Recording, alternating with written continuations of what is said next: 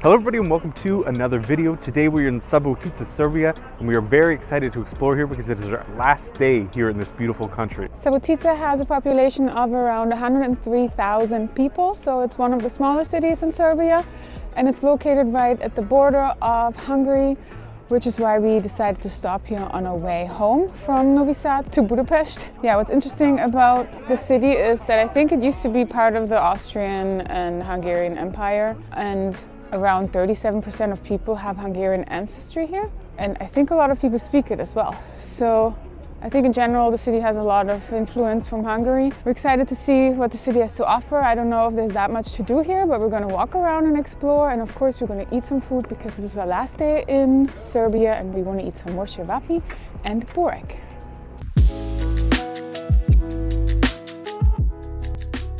Subotica has a really cool town hall that was built in a style called Hungarian Art Nouveau, and apparently was designed by two prominent architects from Budapest. It was finished in, I think, 1910, and it's very, very unique. It's absolutely amazing. Like, typically I'm more of a fan of Gothic kind of style architecture, but this kind of feels like that at the same time because it's really dark. It's black and has these dark, I guess, reddish maroon colors as well.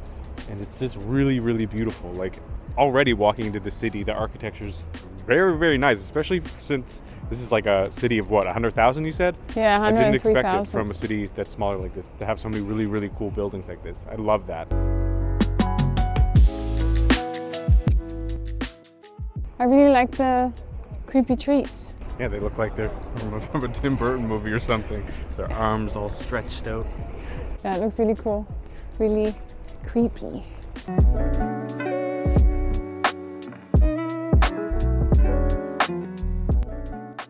So of course we couldn't leave Serbia without having Burek one last time. We noticed that here in Subotica they have this, which is Pizza Burek, which I don't know, I don't remember seeing this anywhere in Belgrade or in Novi Sad, but maybe I'm wrong. But it sounded so unique that we couldn't pass it up. It seems like it has a different kind of cheese in it, maybe the Trappist cheese. It has mushrooms, ham, and it looks like obviously tomato sauce as well. So we're excited to try this out. It's quite different from the ones we've had so far.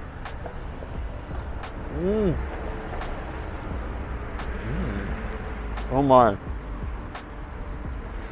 Man, the steam is as amazing as it sounds. It does taste like pizza. It's got this sweet, tangy pizza sauce inside. Nice, gooey, melty cheese. And I love mushrooms as well, so this is the perfect combination. There's mushrooms in there? Yeah, there's mushrooms in here as well. This is perfect. I don't know if this is, well, no, it's definitely not very traditional, but Serbians do love pizza, so I guess that's why this came about. But this is definitely a 10 out of 10 for me. I absolutely love this. It's a nice change from a normal Burek.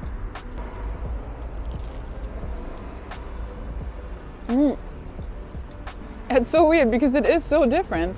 I think I like the traditional one more, but yeah, this is delicious. And like Brandon said, I don't know if this is a thing, but like what we've noticed in Serbia is that there's pizza restaurants everywhere and people walking around with pizza boxes, and like it just seems like Serbians really, really, really love pizza. I don't know. Let us know in the comments if that's the case, but this makes sense.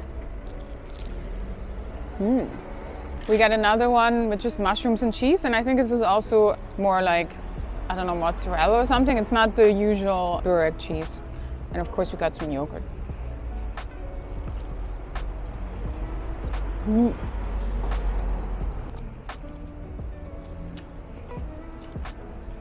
This is really mushroomy. It's delicious.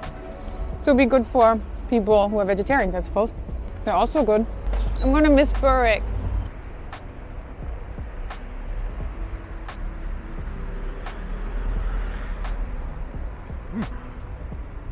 Not bad, but pizza one's definitely better because it's got the ham and tomato sauce in addition to the mushrooms. This one's just got mushroom. If I had to choose, I would choose the pizza one.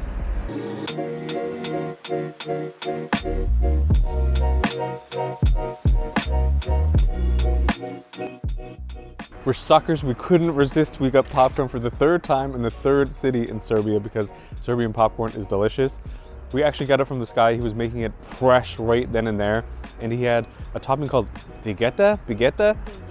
I don't know how, he said it was like one of the most popular seasonings in the Balkans in general. And he called it like Serbian seasoning, so we had to get it. Also, he filled up the bottom of the bag like this is Five Guys or something like that, full of popcorn as well. So amazing deal. And it was only 50 dinar? Yeah, it was the cheapest one we've had. It's just perfect. They're all perfect. We are obsessed with popcorn. Best snack and ridiculously cheap. Did you taste the seasoning? A little bit. I can't tell you what it tastes like though. But it's good. Definitely another thing I'm gonna miss about Serbia. I think every country and every city should have popcorn in the streets like this. That seasoning is really nice. I just got one with loads of it. Don't know what it tastes like, but it's delicious.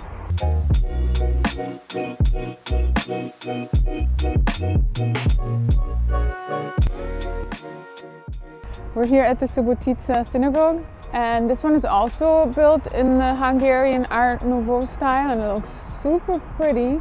I think it won a competition or something like that, and it was finished in 1902, and it was therefore built during the Hungarian Kingdom of Hungary, I forgot. But it's the second largest one in Europe, after the one in Budapest. So I didn't even know that the one in Budapest was the largest one, but this one's the second one.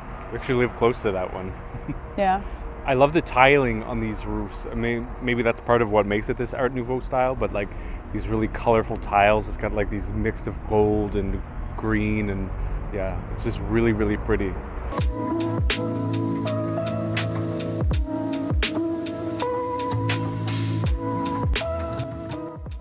So this is the monument to fallen soldiers and victims of fascism. It's right next to the St. Teresa of Avila Cathedral or church, which looks like, I don't know, like a freaking earthquake happened and split it in two.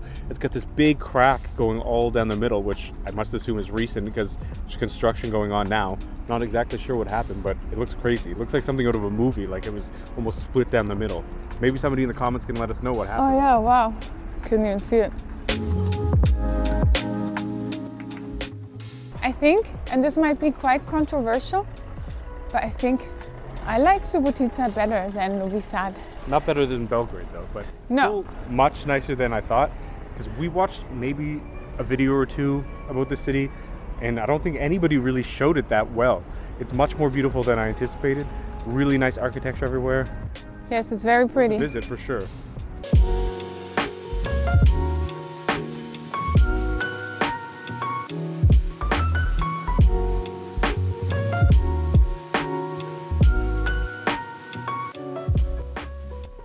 We now came for dinner at a restaurant called Sarajevo, which technically is the capital of Bosnia. We've been in Bosnia before, but not to Sarajevo. And we have cevapi here, and we also got some sausage. Because we couldn't leave Serbia without having cevapi one more time, because it's literally one of my favorite things. Let's try this. The bread is completely soaking almost, because I think it's fried and they like dabbed it in fat, grease. It smells delicious though. Got some kaimak.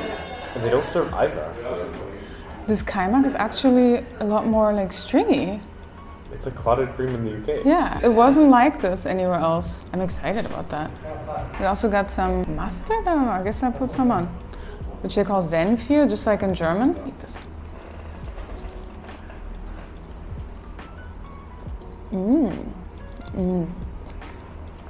You can't go wrong even if you put mustard on it. And the clotted cream is just so good. It's one of the best ones we've had.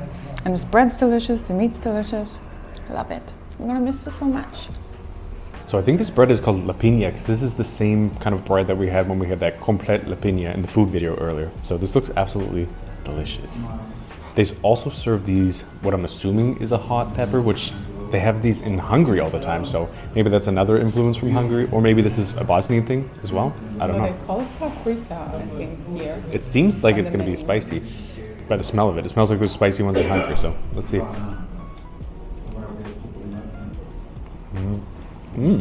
I ordered the sausage instead of the cevapi because we didn't want to get two of the same thing. It's really good. Let's start with the pepper. Is it spicy? It is one of those spicy peppers. Ooh, this is even spicier than the ones that I get in Hungary normally. The sausage is really meaty, really juicy. I got mine with chili flakes, but the combination with the chili flakes and the hot pepper, my mouth is a little bit on fire, but it's absolutely delicious. I really like the sausage. It's not like a German sausage or anything like that. It's, I don't know what it's like, but... Like a Serbian sausage. Like a Bosnian sausage. Is it? Well, I don't know. I feel like I've had this before, like this. They're like these little ones and they like burst open. So they look like little wieners. Little wieners that burst open. Yeah. But they're very, very yummy. The skin is not like snappy or anything like that, like with the German one. Let's try this.